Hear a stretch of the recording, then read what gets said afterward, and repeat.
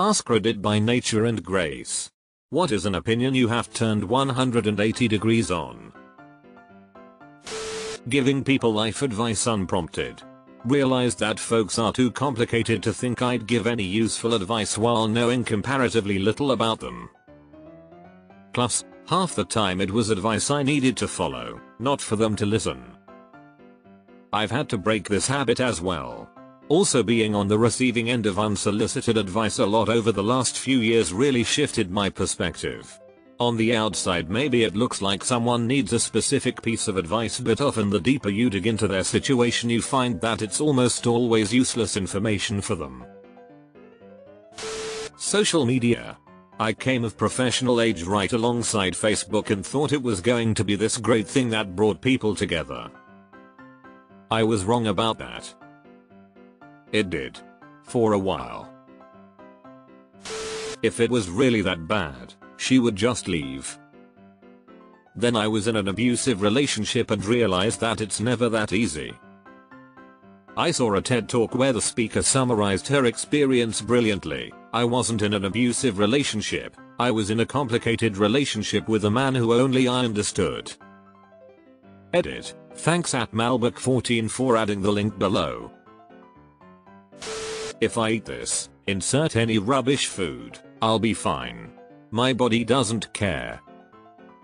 30 years on, and yes indeed. The body did care. It tells me every day how much it cared.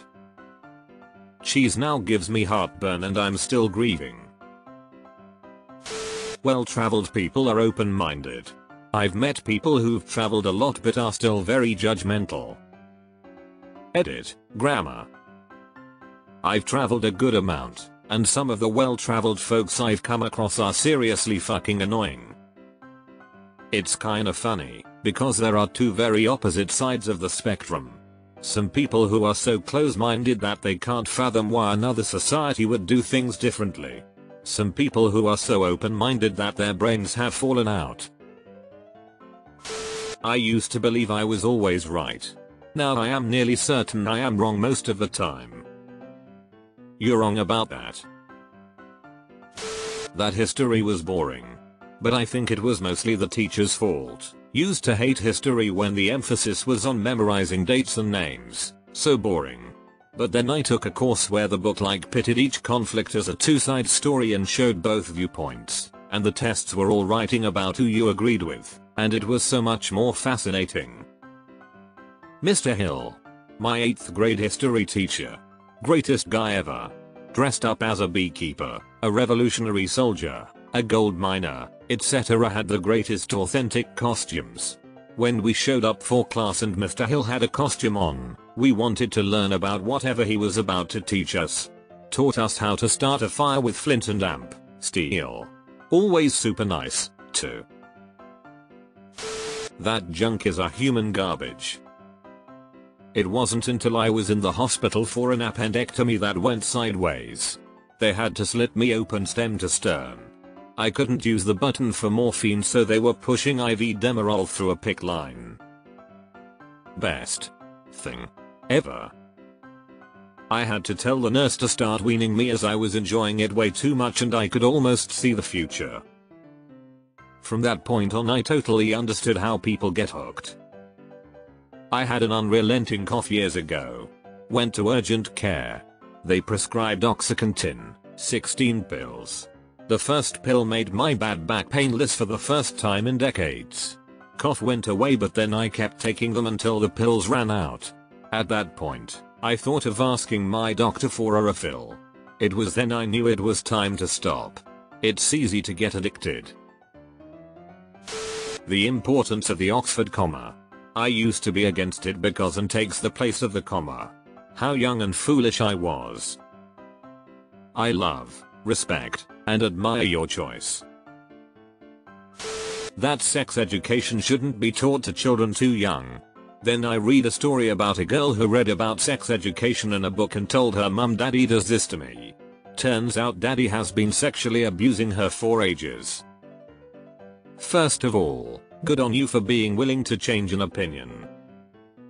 Secondly, To anyone who may be feeling contrarian and just reading and not commenting a fake, it has been proven that when children learn the proper names for body parts and age appropriate sex education, they are more likely to report when they are being abused. I will scream from the rooftops forever that sex education is vital. I used to think hoes were fine and served a purpose. Having lived in a condo for 6 years and being the treasurer of our hoe for 4 years because no one else was willing to do it, I will never live in a place with an hoe again. It's basically a few people doing all the work for free and the rest are complaining assholes who don't understand that there are rules so you can all live in peace under one roof. We sold our condo today. Merry Christmas indeed. Never again. Fuck hoes. Used to believe that drunks and drug users were losers. Thanks, dare. Now I'm much older, have seen the evils of this world, have realized I don't even know 1% of how hard life can be for some people, and completely understand why people would do anything to kill that pain. Addiction is a slow burn suicide. Having a roommate. There are far more bad roommates than decent ones. It's not worth the headache. I'd rather work my ass off at work with a bunch of assholes than have to come home and deal with any other asshole than my own. I used to think sometimes people had differences, but between living with a drunk, then a drug dealer, then a passive-aggressive neat freak who weaponized property management, I honestly think bad roommates are far too many in number. Used to never say no, now I say no to so many things and have never felt better. Life is too short to do things that you don't want to do. Eating disorders. First I thought they were stupid because how do you think are fat when are skinny, lol WTF, and then I saw ed communities and it evolved into thinking it's stupid and all these people are assholes, and then I got my own issues with food and it all kinda clicked. Everything makes sense. Not only is there actually a lot of nice PPL in there, but also the people who are assholes are literally in a permanent state of hanger stress and self-hate, not only from society but ed communities have a hierarchy too. So it's like a double loss. Of course they mean no excuse for what they may do, but it just makes sense that most of the mean things you may see them say do isn't personal, it's projection and sadness. Now I just feel bad and hope they can all heal.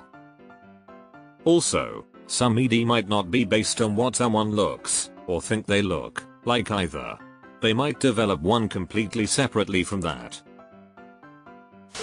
The death penalty. I believed in it because there are people who are really horrible and deserve to die. I still believe that. The thing is, I definitely do not trust our government or our justice system with the power to kill people. After personally dealing with both the courts and law enforcement in person, what I have experienced is indifference, incompetence, and rampant corruption. And that's just from my personal experiences. On top of that, from what I have seen happen to other people and on the news, there's also very obvious extensive sexism, racism, and just about every other kind of discrimination you can think of. I was raised in a Christian household, and I used to have a real problem with gay marriage. Until my gay friend got married. Seeing how happy she was after she and her wife were married was a real eye-opener for me, because I know lots of hetero couples who aren't nearly as happy. Recently, another gay friend of mine also married her partner, and I couldn't be happier for them. That's what I think it boils down to, honestly. Exposure, plain and simple. Well, maybe not as cut and dry, but when people see people for people, another human being instead of an arbitrary concept, most people have a change of heart. I used to be afraid of flying. Now working on my pilot's license. I used to hold the suicide as selfish stance back when I was a teen/20 something, even after having completed a psych degree. I understand now that self-harm and suicide are symptoms of greater illness. I no longer view it as a choice in most circumstances. I can only feel sorry for suicidal people. They don't want to die or make other people upset, they just want to get rid of the pain. Pretty much all of my opinions aside from my political ones. My god, I see my old Facebook posts and wince. I was so judgmental. Ironically, a lot of things I judge people for struggling with, I'm now struggling with. But I've also grown. I understand deep-rooted issues like abusive partners, poverty, systemic racism, etc. I now only judge people who wear socks with sandals, and even that is wavering as I've discovered how comfortable it can be. Similar but about fanny packs. That being feminine and or caring about your looks meant you were a bad, selfish and shallow person. I don't wear makeup every day, but I have long nails. I take care of myself and I like picking outfits, seeing what colors and styles go together and how different things look on me. I recently tried a totally new hairstyle as well. I love experimenting with clothes looks, and that's okay. Doesn't change who I am inside. I was pro soda, and I would drink disgusting amounts. Thank the genetic lottery diabetes doesn't run in my family. Now, water all the way. The real adult drink. Same. I've been clean from soda and most processed sugars now for a few years, and the one sip of Coke I took around Thanksgiving was harsh to my taste buds. It's insane when you realize just how much our bodies adapt to sugar. I used to be very pro death penalty. I listen to a lot of crime podcasts and watch so many documentaries. I know the kind of horrible shit people can do. But there was an episode of a podcast I listened to where they discussed both sides of the death penalty debate, and I remember hearing this person make their point, and in an instant I knew my stance had been changed. I don't remember the exact phrase, but really what it came down to was, the death penalty debate isn't about whether or not there are crimes people should die for, but rather whether or not the government should be given the power to decide whether or not people live or die. So yeah, I do think there are crimes people deserve to die for, heinous unforgivable things, but I believe the government should not have the right to decide whether or not people live or die. Who's to say they won't one day find a way to abuse that power for their own benefit? If we prevent building more housing, my neighborhood will keep its character and charm. Nope, instead it will price out my friends, become a haven for the well-to-do, and see an influx of homelessness. I was a left NIMBY and now I am a left YIMBY. I grew up in a historic reserve town where you almost can't build anything new, and I feel this. In that town's case I think it's worth it given the history, but in general it's made me appreciate responsible development. Mental health is fake and a bunch of people that just need to put on their big girl panties. And then I had a breakdown back in 2013. I was wrong. When it's all in your head goes from a dismissive platitude to a shocking reality when it's all in your head.